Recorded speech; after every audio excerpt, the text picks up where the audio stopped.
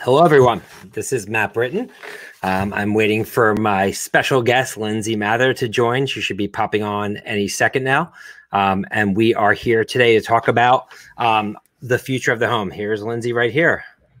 Hi, Lindsay. How are you? Good. How are you? Good. Thanks so much for joining today. This is today's special guest, Lindsay Mather, who's the deputy editor of the Domino Media Group. Lindsay, where are you? I was about to say zooming in for today, but we use a different platform. But where are you calling in from today? And tell us a little bit about Domino Media Group. Yeah, I'm calling in from Manhattan. I'm in the financial district. I've been here all through quarantine. So yeah, still here working remotely. And Domino is a bunch of things, but essentially a website and quarterly magazine. And we're all about helping people bring their style home. So through house tours, DIYs, shopping guides, inspiration and service-driven stories. And we're, showcasing experts and tastemakers and helping our audience discover their design aesthetic through our content. Very cool. And, we wanted Lindsay to join today because our topic is about the home. The home has become people's sort of salvation throughout this quarantine and throughout this crisis. Totally. And the home has become part office, part school, part bar, part nightclub. Really, definitely bar. And people have been spending a lot more, not only time in the home, but money on the home. And this obviously impacts so many different categories, not just the categories that would come to your mind, whether it be people spending more on furniture or home electronics, but also spending more on everything from gaming to education-related equipment to the home itself, and spending more on buying new homes and remodeling and all sorts of things, as well as what they do in the home, cooking and things of that nature. So it really impacts home. The home market impacts so many different categories that we thought for today's State of the Consumer version 10 that would be an ideal focus. So thanks so much for joining, Lindsay. It's great to have an expert on the home. For those of you who don't know who we are at Suzy, we are a real-time market research platform that helps the world's leading brands put their finger on the pulse of the consumer in real time to really understand what the consumer is thinking and feeling at any given moment. And of course, we used our tool as well as a host of third-party research to come up with today's presentation. We've been running these State of the Consumer webinars since March, since the very beginning of the pandemic. In fact, our first State of the Consumer webinar was March 3rd, actually in our office. And we kind of knew that was going to be the last one we did in our office. And they've been very popular ever since. And we really appreciate all the feedback from partners and clients and other people in the market research industry in terms of how much value they've been getting through these webinars, and we're going to continue to do them as we head into the fall. Today, we basically conducted a study to base the presentation on, which was conducted on August 10th with a sample size of 1,000 Americans. The samples are directionally representative of U.S. consumers and census weighted across age, gender, ethnicity, and region. So with that out of the way, let's speak about the home. As I mentioned earlier, over the past 6 months, America has really been home more than ever before. I can speak to it personally. I never thought I'd be spending so much time at home. I was somebody who was always on the road, always traveling, always out meeting with customers and with our team. And now, suddenly we found ourselves all together sort of packed in. And it's definitely had a lot of impacts, obviously, from a business standpoint, but also from a personal and social development standpoint, especially with younger children who are obviously going through these unprecedented times in a way that we've never thought. Yeah. And parents handling their younger children being at home. For sure. Yep. And I thought this was interesting, Lindsay, and we talked about this, but 77% of people are actually spending more time at home regardless of the ease restrictions. So, since the restrictions have started to ease, is this a kind of the new normal? Is that they just are used to it and that they don't want to leave? What's your thoughts on that, Lindsay? I think, easing restrictions doesn't necessarily mean everyone feels super comfortable yet. So I think people are kind of taking their time getting back into the swing of things. And given it's summer also, I think people are taking advantage of this time at home to, be outside in their backyard and kind of spend more time with family. It'll be interesting to see what happens in fall when we're kind of slightly going back to normal, I guess. We'll see what happens. I mean, this fall overall, when you bring in the impact of the social unrest and the election and the pandemic and people going back to schools, we're about to see, you know, a 4-month period from September through December, really, and into January, into the inauguration, that we've never seen in American history. And, you know, people think that we are now seeing some type of light of day in terms of this pandemic, in terms of business. And I think the disruption has really just started. And we almost went into a hideaway lockdown period from March until the summer. The summer, we kind of got used to it, but no one really had to go back to work or school yet. And, you know, companies are remote. And now all of a sudden there is going to be a rush. Despite what you hear about people moving out of the cities, there's still a lot of people that are going back to cities, a lot of people that are going back to school. And we've already started to see some early indications with, you know, University of North Carolina, Chapel Hill yesterday, after 1 week, college kids back to school are now shutting down automatically. And I think you're going to start to see that happen over and over again. The NFL wants to have games. What's going to happen with that? There's just so much unknown. Consumers, despite the fact that they have begun to ease restrictions and they can leave, as you mentioned, Lindsay, more are staying home, and they are overwhelmingly bored. Consumers are still bored. It doesn't matter how many things are on Netflix. They still are searching for things to do, because we were living in a world before this pandemic of constant movement, of constant change, constant travel. Travel had become more accessible to more people around the world and more Americans than ever before, not just domestically, but internationally. So now, not to mention, you know, nightlife and concerts and entertainment and sports and all the things that people used to go to. You know, we were living in the experience economy. And the experience economy basically deflated, and that's a big part of people's lives. So despite the fact we have more options than ever before at home to entertain ourselves, it's no surprise that Americans still are saying they are indeed still bored. And basically, you know, we've had, as I mentioned, you know, less entertainment and options, and this is very much going to continue. I mean, the tech companies have really led the charge from the work from home movement. Google recently reinforced that, you know, their employees aren't going to be coming back to the office until at least June of next year. And that is going to continue to be pushed back. I think you're very much going to start to see more companies start to say that the year of 2021 is going to be a work from home year. I hate to say it. We're not there yet. Suzy, we're not there yet either. Yeah, we're not there yet. And, you know, we're all hopeful in terms of the scientific and medical community, you know, really coming to save the day and allowing us to all come back in. I think for larger corporations, they're thinking about things like liability. They're thinking about costs. You know, Facebook, when they announced the ability to work from home, what Facebook did, which was highly controversial, and said, you can move out to San Francisco, but we're going to cost adjust your salary for the cost of living or wherever you're going to move. I think the point of this all is that, you know, people are going to be working from home for much longer than what we think. We're not all going to come back to work in January. I think some companies will, many won't. And this notion of staying at home and home being sort of everything from the office to the school to the nightclub is going to continue into at least 2021. So it's something that I think businesses need to understand. I don't know if you had further thoughts on that, Lindsay, but just fascinating in terms of how long the impact this is having. So, you know, less available activities and distractions have resulted, obviously, in a new attention to home. And consumers are taking a closer look at their home for that reason. They are evaluating the footprint of their home. You know, do they have enough space for them to be able to function as a family? You know, many, especially millennials, had given up sort of the space and privacy that suburban lifestyles have brought them for the connectivity and the community of cities. But now the connectivity and the community is short-circuited. No longer. Right. So now that's why we're obviously seeing all these articles about, you know, the mass exodus out of San Francisco and New York to the suburbs, while we're seeing home prices in suburban areas really skyrocket because people want to be more comfortable. And people want to invest more in their home. And because of that, they're really taking a look at their home as a big part of their overall personal inventory in terms of what matters to me in this new world. and what can I do about it? And again, they are also speaking very loudly with their wallets in terms of what they're spending their money on as well. So we're going to explore during this webinar today how the home has changed over the last 6 months and really understand the new role of the home, what are the drivers of change, and what the future of the home looks like. What does this look like moving forward into the months and even years ahead? Because again, the home has taken on a completely new meaning for the consumers. So first we're going to talk about the new role of the home. And first we're going to ask you guys, as we always do, we have this Ask America section where it gives you, the viewer, the ability to tell us what you want to know from consumers using our Suzy on-demand software platform. So which of these 4 questions do you want us to ask our Suzy panel? First and foremost, what is your favorite at-home activity since the start of the pandemic been? Where in the house are you spending most of your time?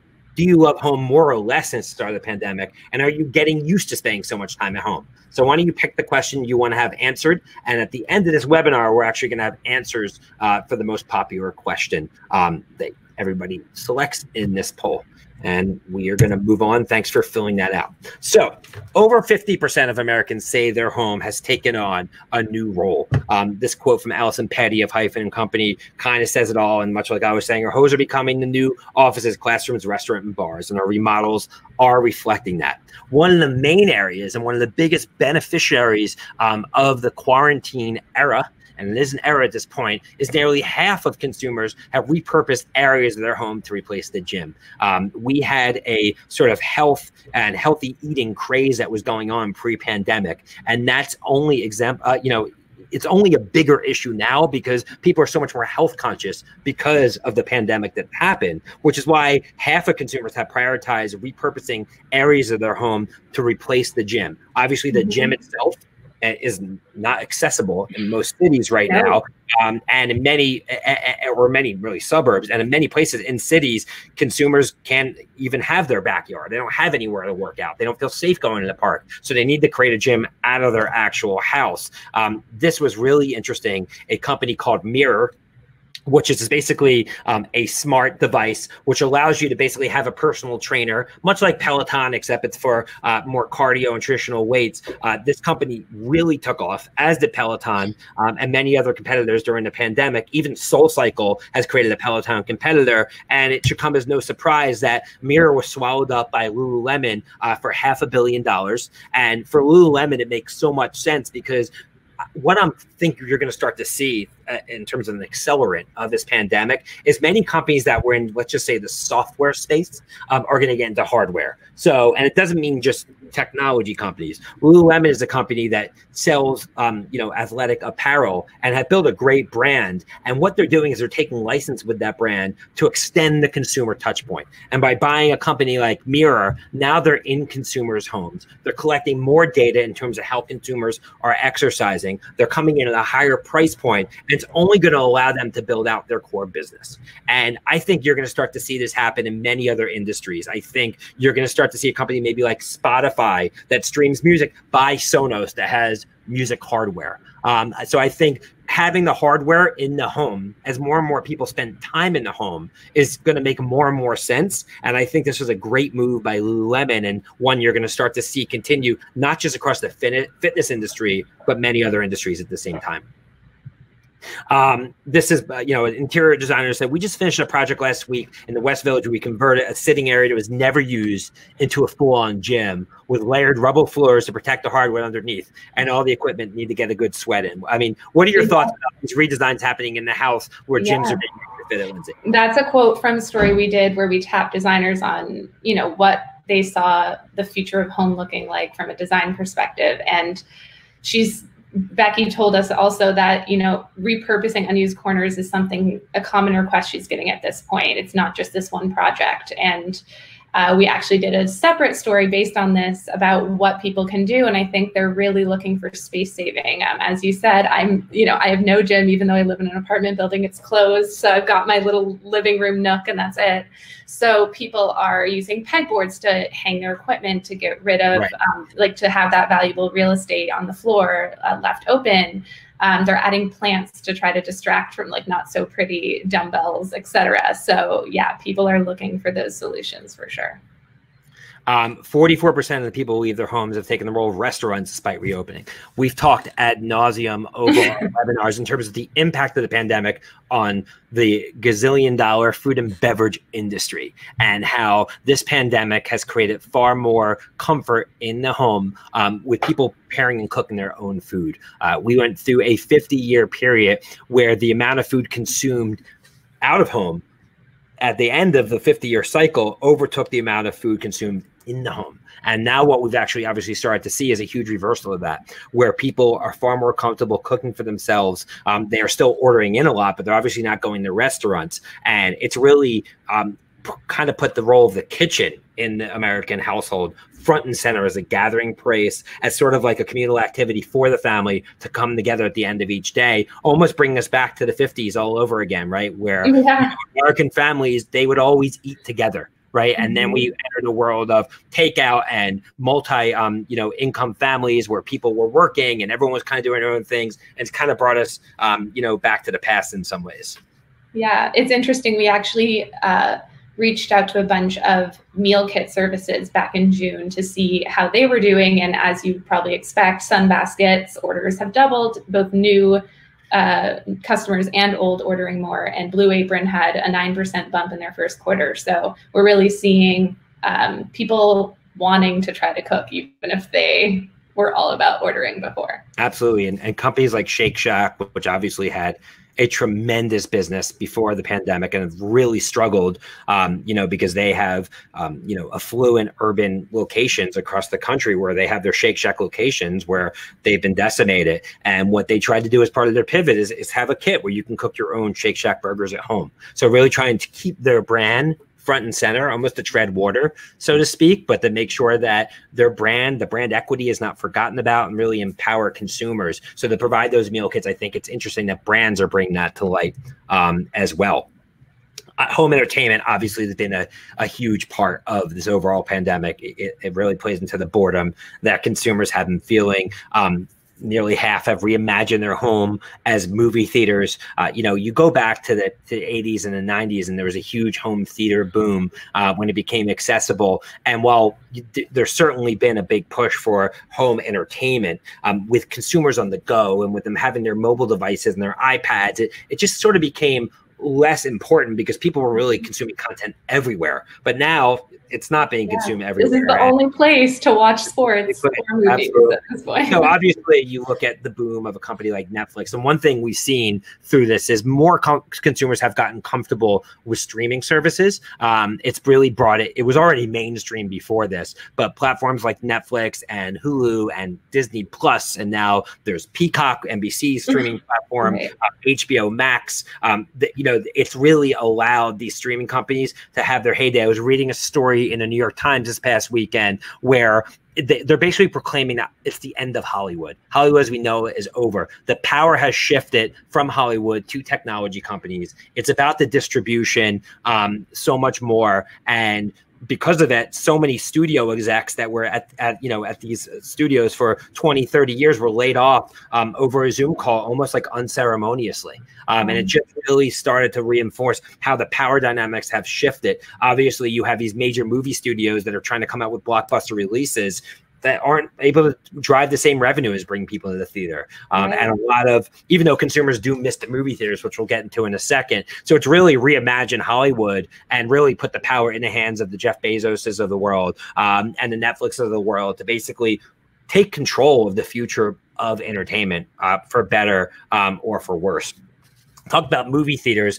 We had asked consumers when the pandemic ends, like, what's the first thing you want to do? Well, when life gets back to normal, and you could see go to a movie was like popped up, and all we heard going into this was movie theaters are dead, the end of the movie theaters. But I think and we're starting to see obviously a lot. And a lot of people are talking about drive-in theaters now in terms of, consumers I think missed that. And I think, so I don't know if movie theaters are done, and maybe there's room for a renaissance coming out of it, but that was certainly interesting to see. AMC is starting to go back in the game, reopening its theaters next week with 15-cent tickets. I mean, whether a company like that's going to be able to last sort of remains to be seen. So that's going to be interesting to see what happens in the movie theater space. But what consumers are doing in the absence of being able to go into movie theaters is creating on their own at home. Obviously, gaming has had a massive explosion.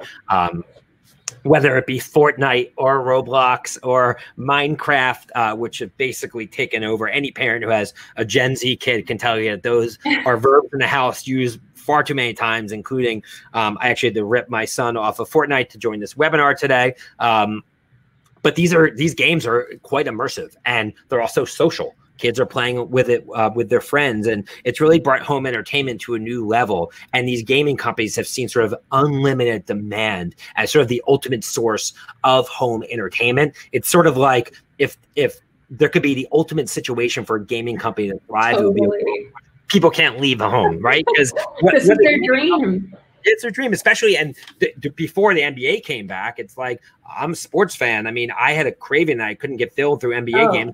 I'd play it was a bleak time here for my fiance, so I'm sure. So we talked about entertainment. We talked about gym. Where are people spending time in the home? And to no surprise, the younger adults are spending most of their time in their bedroom.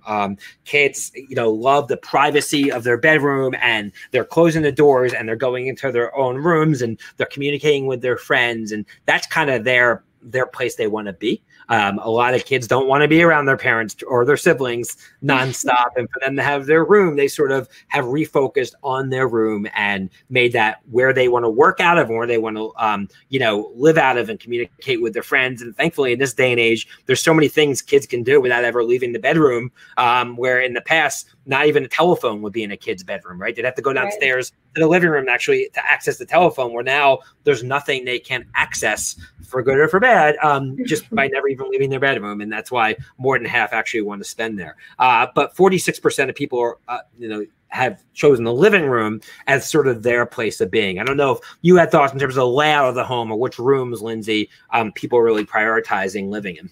Well, that doesn't surprise me, because our living room, as you were saying right at the beginning, is our office, our playroom, soon to be the school.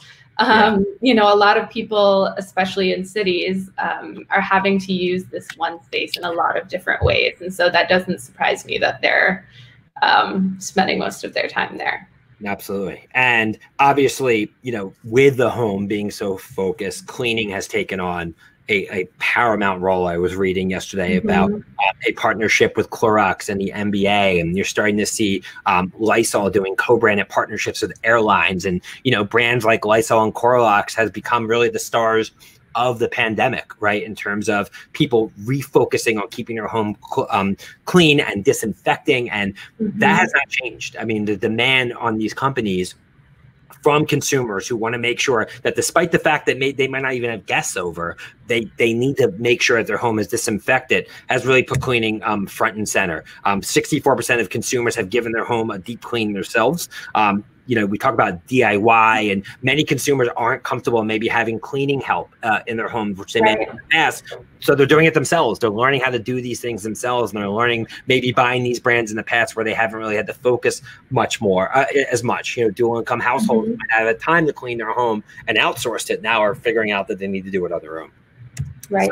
So, that's obviously driving a huge boom. So in summary, the role of new home is it's going to continue to take on a central home. The kitchen is the restaurant alternative. Food brands really need to reimagine themselves as ingredient brands. And obviously entertainment is only going to become more important in winter months as well. So I think, when people can't go outside, it's going to, as they weren't able to in March, you're going to start to see even a bigger spike now for streaming, gaming, and in-home activities as well. So now we're going to go towards what has changed, but now before that, we're going to go to the second section of Ask America, and it's time for you to tell us what question you want us to ask about consumers or what has changed. 1, are you enjoying staying home more now at the start of the pandemic? 2, do you plan to host a smaller holiday gathering this year in 2019? The answer to that one. 3, how likely are you to invest in home improvement in the next 6 months? And 4, how much do you plan on spending on home improvement in the next 6 months? So we want to see, how consumers are looking at spending their money and their time differently in the home. So, Lindsay, this quote was from your magazine. You want to speak to it? Yeah. It speaks for itself, but I think while we've seen like the New York Times reporting how many people are leaving the city, I think many others are really seeing this as an opportunity to make their home exactly what they want and need it to be. Yeah, absolutely. Over 80% of consumers have been making home improvements since the start of COVID. They've been doing everything from sanding down, their coffee tables to repainting to doing touch-ups. With all the time they have, they're looking at every detail of their home as really a place to focus and really feel in control amidst the world that seems quite chaotic. If you think about it, there's so much right now that we can't control about this world in this geopolitical, chaotic landscape. The one place that you can control is your sanctuary in your home. In that home, it doesn't matter, what the news says or what's going on outside. That's what you can control. And because of it gives consumers sort of a sense of peace in doing that. And I think that's a big reason why. Yeah. They want to also change the role of their home and relook at it because, as we mentioned earlier, there are new roles of the home. So what we're finding, though, is despite the pandemic, this is shocking. 39% of consumers are hosting more than they did pre-COVID. And that may be shocking, but actually, if you take a step back and think about it, it's because consumers can't go anywhere. So if they want to meet up with friends, they can go to a restaurant. Okay, well, right, that's true. Doing it, they can't go meet their friends at a bar. There's not, they're not seeing their friends at work, and they can't travel or go anywhere. So as a result of those things, if they want to be social, really the only place they can do so is at their home, which means hosting. So, and now what we've heard a lot of is many families putting these pods together of other families that they kind of trust this summer, so their kids can have friends, et cetera. But people are doing more hosting than maybe people will admit. Yeah. So, the shaming that goes on social media. If you no shaming here. Yeah. Well, so what happens is people don't post it. So it's just not something that people understand is happening, but it really is. Because so many people are hosting at home, we've seen many industries boom. And, you look at the liquor and spirits business, it's really a tale of kind of two different cities with them, right? You have their on-premise business, which is their bars and nightclubs and restaurants that it's gone obviously through the floor. They've had a terrible time being able to service the on-premise business because there really is no on-premise business. But at the same time, since people are hosting more at home, drinking more at home, their off-premise business or people actually purchasing alcohol for consumption at home has gone through the roof. And there's been many beneficiaries, including a company called Bevy, which is up over 100%, which partners with local stores to offer you the lowest prices on alcohol for stocking up your personal bar, and they deliver directly to you. Drizzly's another one where, Amazon has not gone really deep into the alcohol delivery space, and it's created room for other entrants to come in, like Bevy, and they've done tremendously well. And I think you're going to continue to see companies, we talk about them looking at their home like a nightclub or a bar, and there's going to be beneficiaries of this. And I know that a lot of the liquor companies and beer companies are really trying to pivot towards this, because while there's Instacart for consumers getting groceries delivered, there wasn't much adoption going into this of alcohol delivery. And this has really accelerated that, and there's certainly going to be some winners coming out of that. 50% of people are making improvements, are planning on updating two areas, really, the living room and the kitchen, because they, as we've mentioned earlier, has really become sort of the central gathering spaces or the multi-use spaces in the home. So we talk about consumers looking at their home, the way they're being used and how they're going to invest. Those are really the two areas that they're looking at. They've done a lot of what we'll call low effort upgrades, because also at the same time, we are going into an economic downturn. So it's not like consumers have endless discretionary expenditures to upgrade their homes. So many of them are starting small. They're doing things. And that's why we see paint doing so well. It's literally one of the easiest, most affordable ways to completely transform a space. So it's no surprise there that we're seeing an uptick in sales. So they're painting their own homes, you're saying? Yeah. I mean, I should do it here, clearly. It's a little color, but and we recommend that to every reader. It's just a very empowering, easy thing to do that is very impactful. Yep. So the low-hanging fruits, I mean, we obviously decoration, linens, small appliances, furniture, workout equipment. We talked about large appliances. I mean, these are companies that if you manufacture products in any of these spaces. You know, if you're IKEA, if you're West Elm, if you're Whirlpool and you're making appliances for the home, this should be a time where you should be stepping on the gas, because consumers are really reinvesting in this space for what we call low effort upgrades.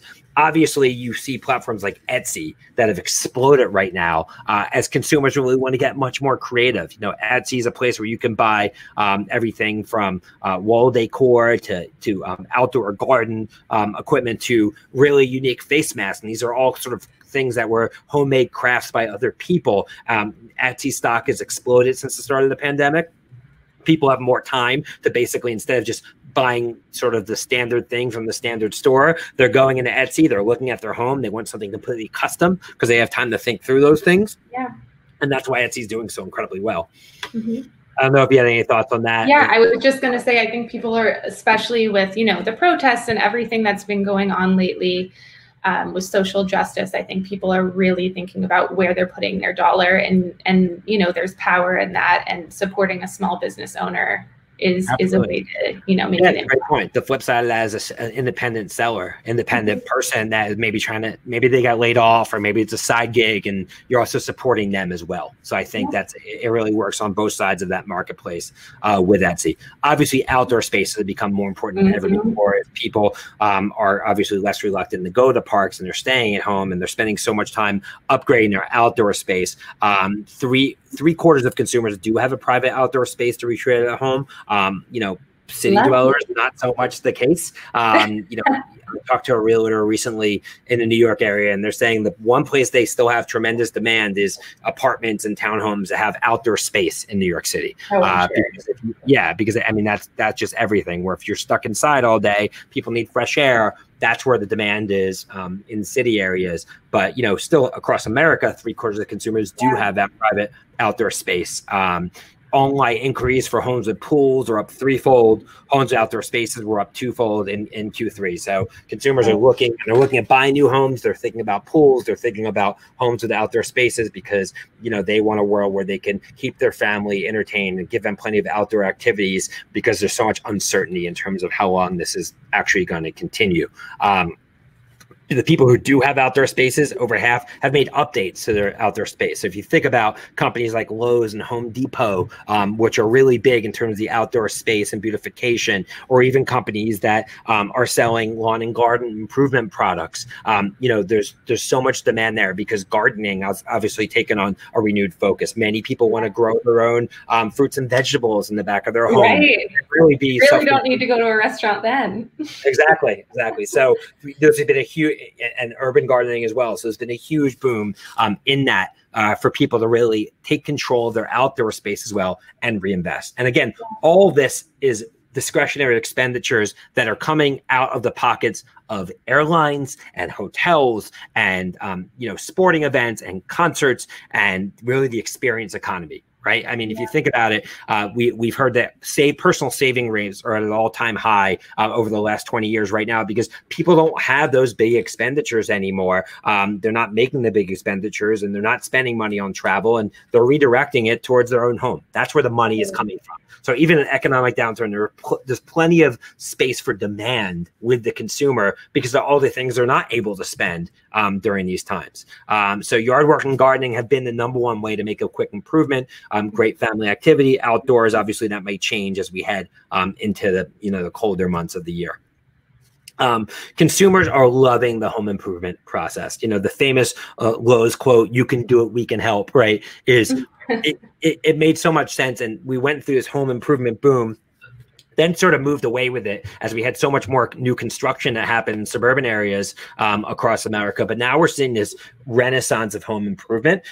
Many consumers are figuring out how to do things that they once relegated to an outsourced service. So whether it's changing the oil in their car, or grooming their pet, or if it's actually changing a light fixture, or fixing their toilet, or whatever it may be, there's YouTube now, and they have the ability to learn things, and it's really empowering consumers again to take that into their own hands. How this will affect other services coming out of this it remains to be seen. I mean, we've seen consumers learning how to dye their hair and do things at home where they're saying, well, maybe I don't need a spa anymore coming out of it. You know, we've seen consumers making their favorite coffee at home and they're saying, well, maybe I don't need Starbucks coming out of this. So I think the flip side of this for many businesses that provide services is that many consumers may say, you know what, I want to be more self-sufficient. We went to a world where we're outsourcing everything to now we actually have to figure everything else out ourselves, and home improvement is definitely part of that. So what do consumers want to help brands with? Lindsay, if you had thoughts on this topic, but it's definitely a big topic that we uncovered here. Yeah. So I think tech is one place where people are definitely looking for solutions. As Allison Petty says again here, Zoom calls and meetings are the new norm, as we know, as we're on this call.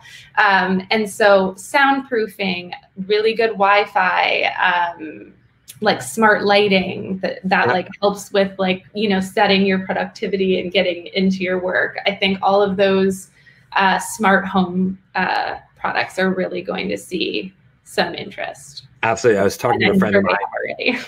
I was talking to a friend of mine who's working on the biggest business deal of her life. And I was on a Zoom call with her and the sound was terrible and the lighting was terrible. And she looked like she was in a cave. And I was saying, well, you're not going to look like this for the meeting, are you? She's like, well, what do you mean? I'm like, no. You have to do something about it. And I think many people just don't know how. So whether it's the layout of the room or the technology setup, you know, just how you want to look professional in a work setting physically before this, you want to look that way virtually during this. And I think it's something that many consumers need help with. They also need help with hyper specialized rooms. Tell us about that, Lindsay. Yeah, I think there are, I mean, if you're in the city, it's enough, but if you have this space, you need a room for homeschooling, you need a room to take those calls separately so that, you know, your kids aren't running around behind you necessarily. Sure. So I think actually people are wanting, you know, open concept living spaces were such a big thing for so long. And, you know, designers are telling us that people are actually wanting closed off spaces, and, you know, maybe the dining room is separate from the kitchen. So it's going to be really interesting to see with renovations how that plays out. Yep.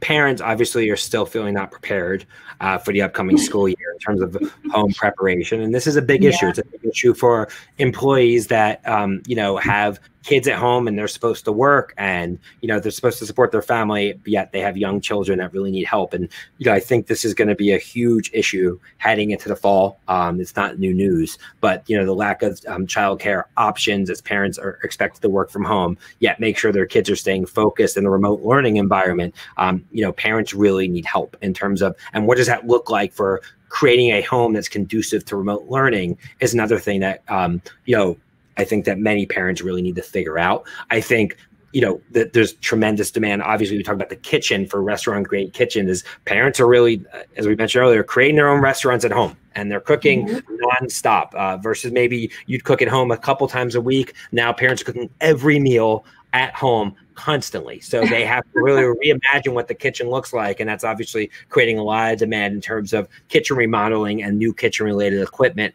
that's going into the home. And pantries too. I feel like that the side of like the extra part of that is where do you put all your, you know, cans of beans that you stocked up on and, you know, all that extra food. And so people are really looking for organized pantry solutions. Absolutely. I mean, going in storage in general. How do I, especially in storage is a big one. Yeah, I mean, you saw retailers like Costco explode in volume, and Costco sells volume style products, and that means you have more space in the home, and there's a lot of stuff going to go. Exactly. So storage solutions and things like that is a whole nother thing. So in terms of what's changed, consumers are hosting more, putting emphasis on shared spaces. Outdoor spaces become more important than ever before. Technology is going to continue to dominate the home office space, and it's a place where consumers really need help. Consumers are looking at hyper specializing rooms for specific functions like remote learning. And the kitchen's really taking on the role of the restaurant, which is really, you know, driving the need for restaurant-worthy upgrades from consumers. And that's an area where it's not just companies that make home appliances. It's, you know, the companies that sell food in the food and beverage space can help consumers think about the kitchen. You know, if I'm a brand, again, I'm in the food and beverage space, I'm thinking about how can my brand be an ingredient brand and how can I actually help consumers, you know, create, a world in which you can use those ingredients to create meals and a great environment for your family. And I think it's a huge opportunity for brands for sure. So lastly, we're going to talk about the future of the home with the time that we have left. And first, we're going to ask America what question you want to know. First, what innovations do you hope to see from brands for your future home? What aspect of the home do you anticipate to be more important moving forward? How much has your idea of your future home changed since the onset of COVID? And how comfortable are you with buying major purchases for the home digitally? So answer what you want us to ask our audience, and we'll get back to the rest of the presentation. So 40% of consumers are planning more substantive home improvements in the near future. Because of all this, because now the pandemic is now in month 5, consumers have had time to sort out their personal finances. We're not in a time of as much uncertainty, certainly, as we were in March and April. And consumers are now planning out their budgets for the rest of this year, as well as for 2021. And in that regard, starting to think about, maybe I should start to, invest in home improvements, especially with mortgage and interest rates an all-time low, as well as refinance rates. Many consumers are tapping into home equity lines and refinancing their homes to free up capital to reinvest in the homes. So for those who can't afford to buy, a vacation home or to move, they're saying, okay, with the home that I have, how do I actually reinvest in it? So because of it, what can we expect from home behavior post-crisis? One thing we've definitely seen is the home buying process change. So many homes have now been bought sight unseen. And the real estate industry really has had to respond very quickly to the notion that people who were selling their homes did not want to have live showings of random people walking through their homes. Right. So a host of new technologies, and Lindsay, maybe you want to speak to this, have come up to allow homes to be shown virtually. Yeah, I mean, I think it was used before, but not to the degree that it is now. Yep. And I think real estate agents are really going to have to adapt to this new way of showing homes. And, I think it might be the next slide, but it's not just home buying. Nope, not the next slide. But I will say, it's not just home buying that's going digital.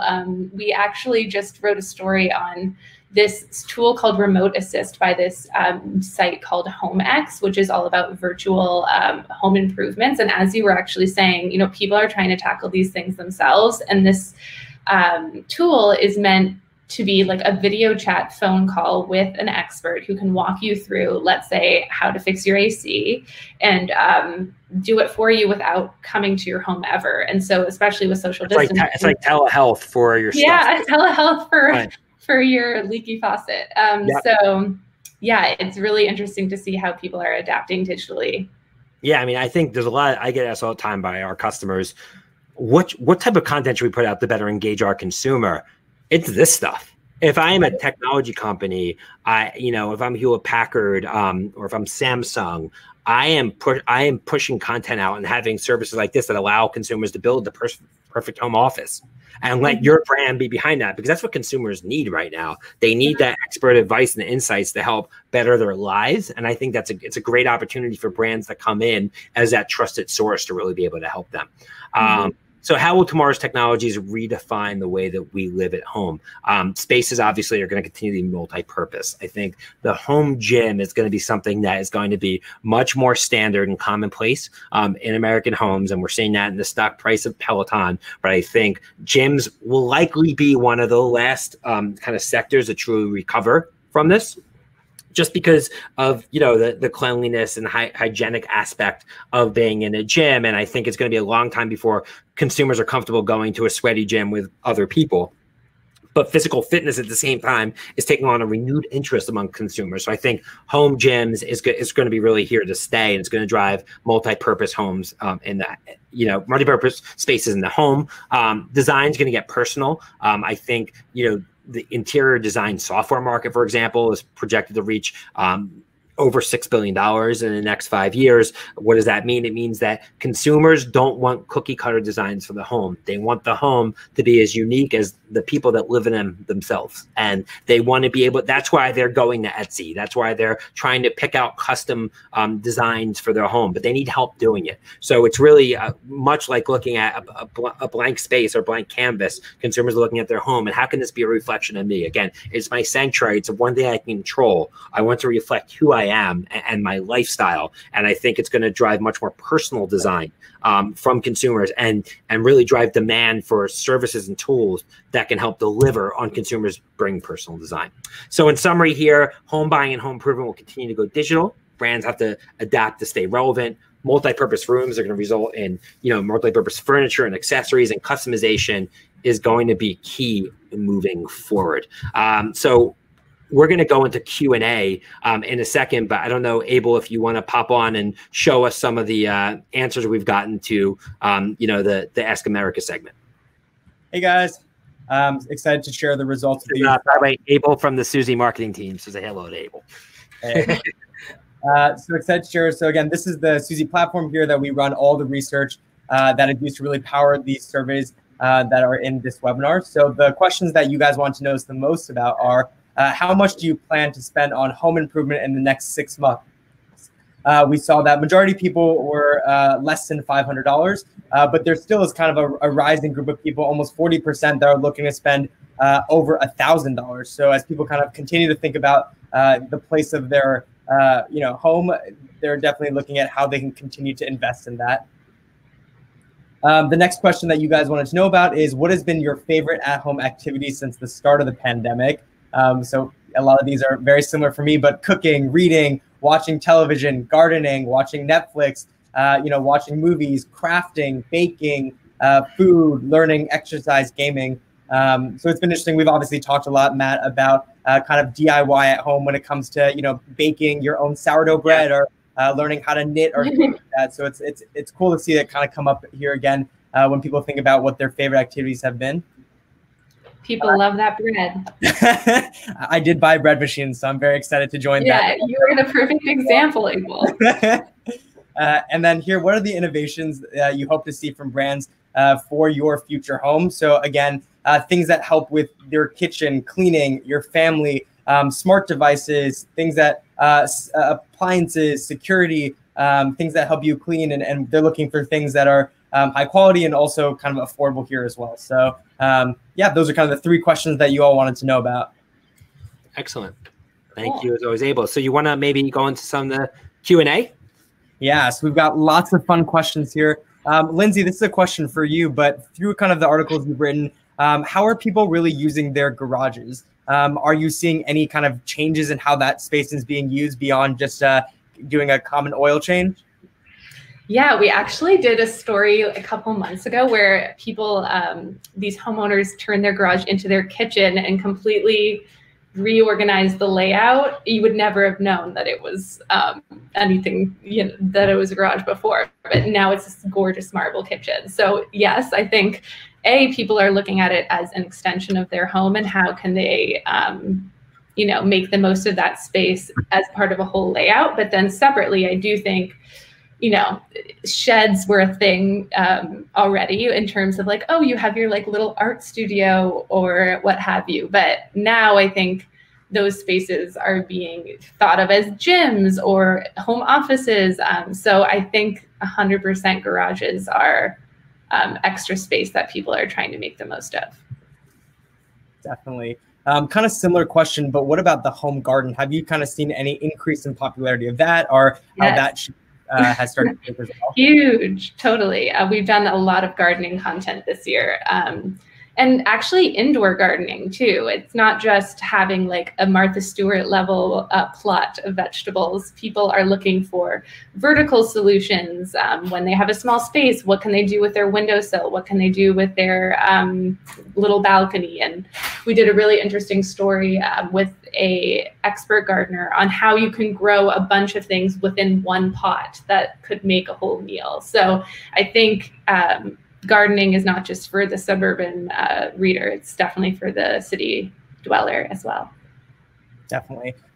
So kind of piggybacking on that question, if I'm a brand manager at a CPG company or a food and beverage company, I'm thinking about these spaces, Lindsay, what would be your recommendation for how they can really help consumers who are trying to think about what to do with these spaces? Yeah, I think 2 things that come to mind right away. One is double duty, triple duty even products. And I think anything that can do multiple things, people are going to be absolutely obsessed with. So whether that's, we saw a really cool built-in shelving unit in someone's guest room where actually one little part of that shelving unit was a desk. So it was normally just a bookcase, but they have a little desk area that can like fold up and disappear. So like that kind of thing, I think is really valuable right now. And I think also outdoor space, I know we talked about this at length today, but I think there's going to be a big opportunity with what outdoor space means come fall and winter. You know, people are seeing this as an extra room in their home, essentially, outside. And so how can we extend that space into the winter? You know, fire pits, heaters, string lights, all that stuff, I think will be really important, and people are going to want to stay outside as long as possible. Definitely. Matt, here's a question for you. Kind of while conducting this research, what has been the most surprising finding that you've really taken away from this?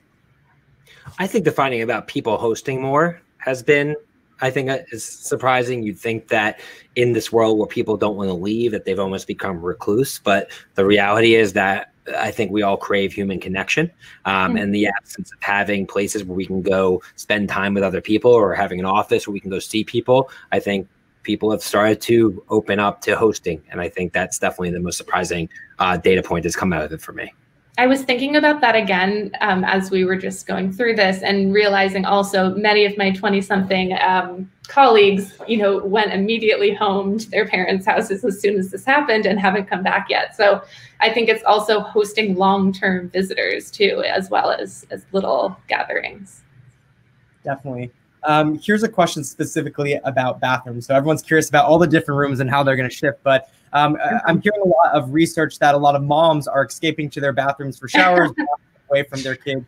What do you think the shifting functionality of bathrooms might be? Yes, the bathroom is the new spa, Abel. I think people are really, you know, privacy is now not, you know, a guarantee at home.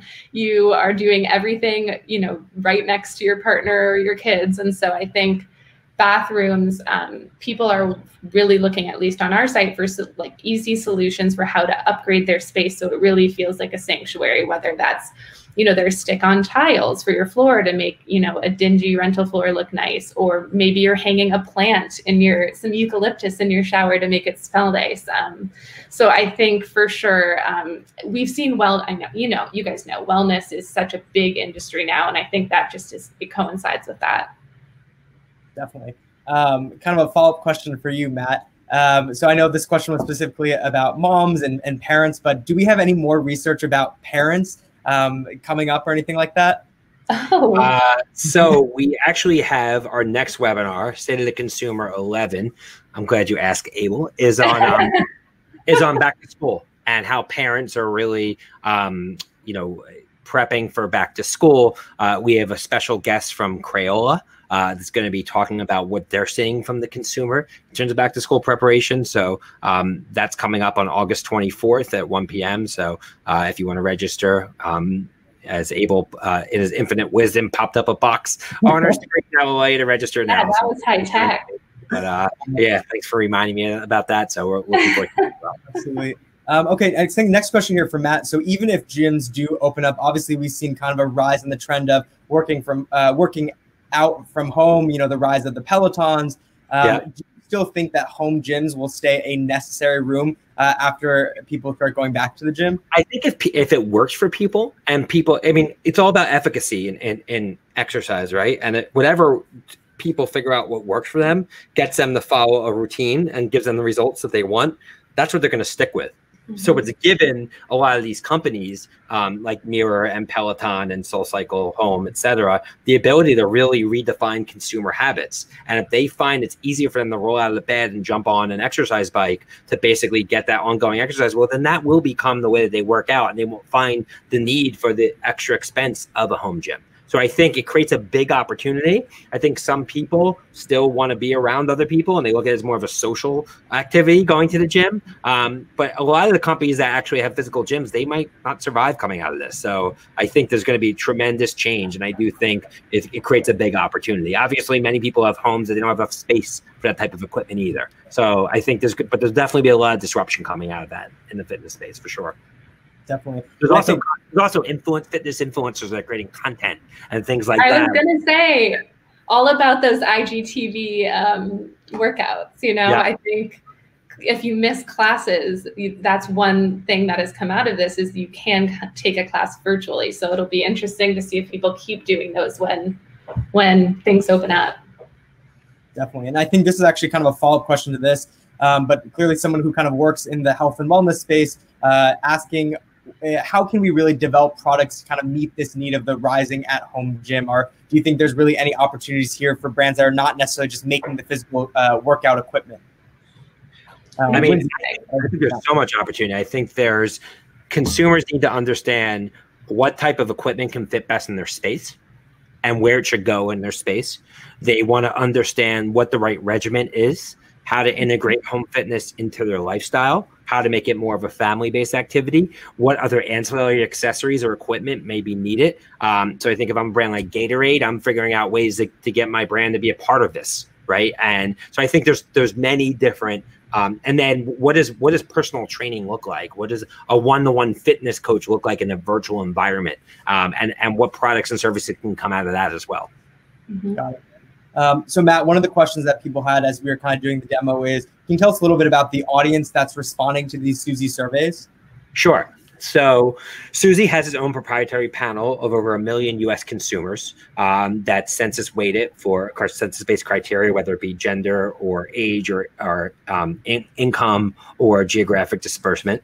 And these consumers are rewarded for the ability to answer questions on behalf of our clients. All questions from clients who use Suzy are delivered to the panel in an anonymous format, so the consumers aren't biased. They don't know who's actually asking the questions. And we have a great network of consumers who really just love giving feedback to brands, and we've been building this now over the last 7 years, and have been very fortunate to be able to create this really powerful network which brands are using to really direct their decisions on an everyday basis. And so that companies really become much more consumer centric, really across all industries. And we have a whole team, an audience team that's focused on making sure that we are building a network that's balanced the census, and most importantly, people that are real people and not bots, and really providing high quality answers that our customers can trust to help make them their own business decisions.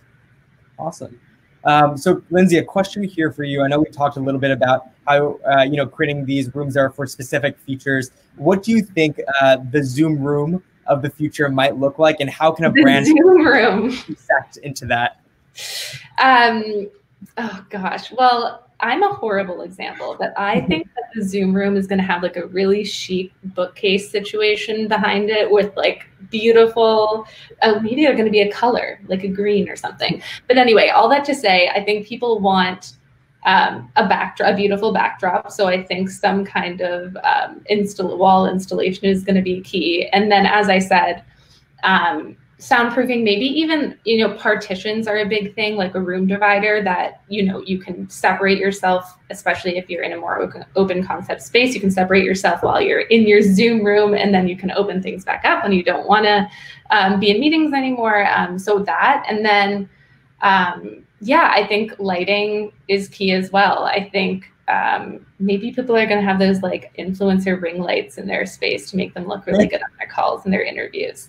But I think all of those things are key to, just being productive. Oh, and plants. Plants are good for productivity too, and making you happy. Awesome.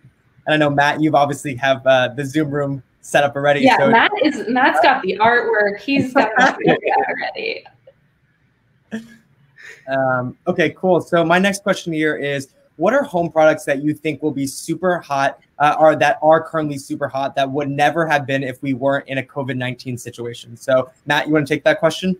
Yeah, I mean, we've seen a resurgence of products like webcams, where webcams for a while wasn't much demand, and this started. Many consumers realized the best way to work on Zoom and other platforms was to have 2 monitors and not work off their small laptops, so they needed webcams, and that was tremendous demand. Things like bread makers we never thought people would want. So I think when you talk about people preparing their own stuff, we saw a huge demand in people, making, whether it be bread makers or pizza makers or ice cream makers. It used to be reserved for just sort of this artisanal craft community, and now it's sort of become much more mainstream. So those are the things that come to mind, and obviously much more high end, to Lindsay's point, audio video equipment that people need in the home as they try to recreate, you know, a home office that really is suitable to the professional image that they want to create.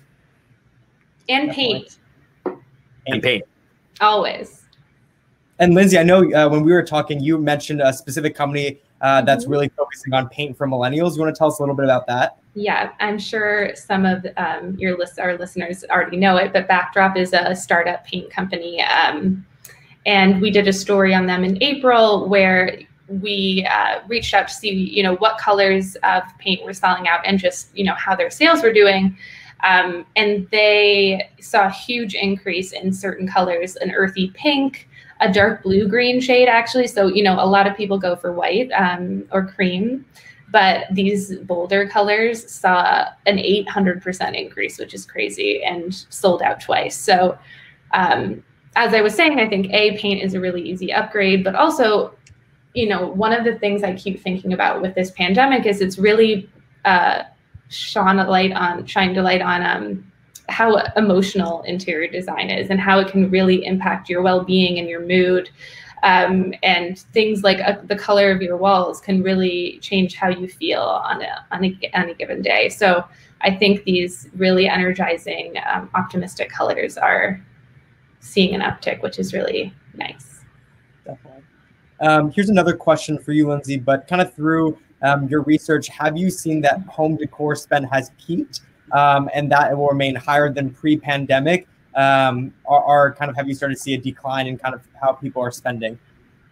I mean, we're a publisher, so I can't totally give you data on that, but just for anecdotally, I don't think it's changing anytime soon. I think people are really realizing the importance of their surroundings and, as I was saying, and how they feel, and especially, you know, you have to stare at your space now 24/7. So if there's something you've been wishing to change, it's right in your face.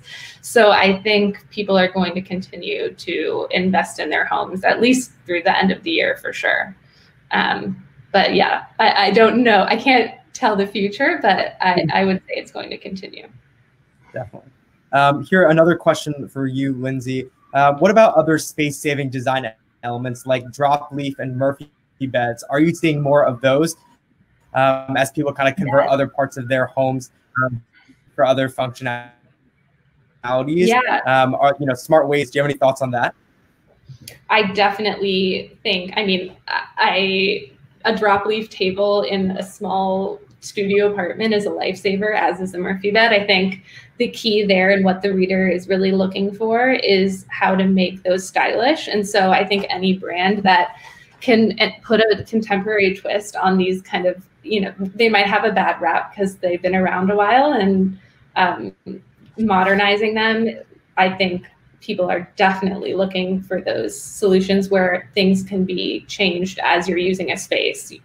You know, making the table bigger when you're having your sister over for dinner, making it smaller when you're cooking, etc. I think is just totally key. Definitely. And that's really all the questions from the audience that we have right now. Awesome. That was a lot. Yeah, no. Thank you. Thank you. So on behalf of Lindsay and myself, Lindsay, first of all, thank you for joining. It was great. We'll have to do this again sometime. Thanks for having me. That was fun. Yeah, you obviously have a lot of expertise that our audience wants to know, so we'd love to have you back. So thank you for joining. Abel, thank you as always for you and the team for helping put this together. And thanks to our audience for joining us. This is our 10th edition of the State of the Consumer webinar. Again, feel free to follow up with any questions you need via email. And don't forget about our next webinar, which is coming up on August 24th at 1 p.m., where we talk about how to prepare for an uncertain school year with our special guests from Crayola. So on behalf of myself and the entire Suzy team, as well as Lindsay from Domino Magazine, want to thank you guys for joining. I'm so glad you guys got value out of this. And until next time, stay safe, everyone, and we'll see everyone soon. Take care. Thank you.